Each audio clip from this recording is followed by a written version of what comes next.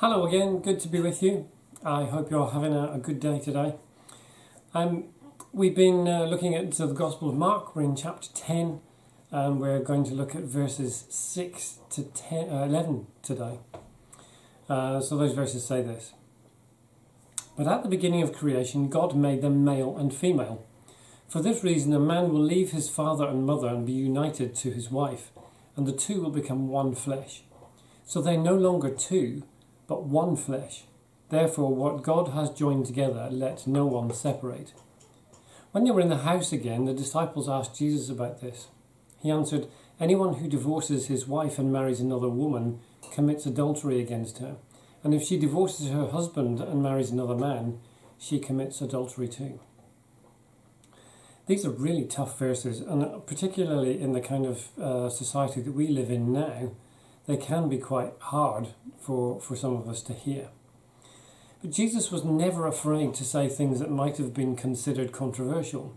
There are aspects of these verses which seem inordinately harsh to some of us, difficult to grasp hold of. Marriage, or more to the point, the breakup of marriage is a really tough thing to go through. I don't imagine that anyone would want to go through that lightly.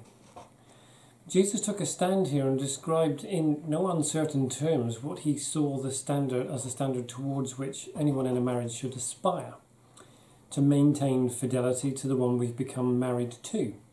He says that anything outside of that is considered adultery and is to be avoided. It's for that reason that these words are included in the wedding vows that we use in the Church of England during a wedding ceremony. It's also the reason why marriage should never be entered into lightly, because it's intended from the outset to be lifelong.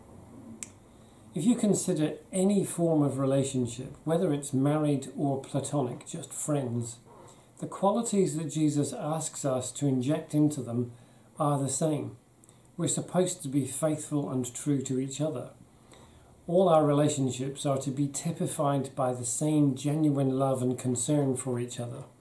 They should be filled with grace, mercy, gentleness and kindness. In marriage, those qualities come into very sharp focus because a married couple become closer, more intimate than people in pretty much any other kind of relationship will ever be. When things break down, it's usually more than one person who ends up getting hurt, whatever the relationship is based on.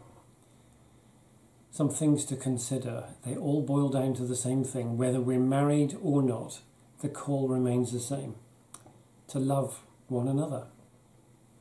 Let's pray. Lord Jesus, I pray that you would help us to treat every relationship we're engaged in with the same gentle and caring respect that you do. Help us to be filled with the same sacrificial qualities that you carried, and help each of us to find our way through the trials and tribulations of relationships with the success that you call us to. So I pray, Lord, that you would soften our hearts, that you would open our minds and our spirits to the wonders of heaven and all the love that heaven has to pour out. Bless us with these qualities, we ask. In Jesus' name. Amen. Have a great day.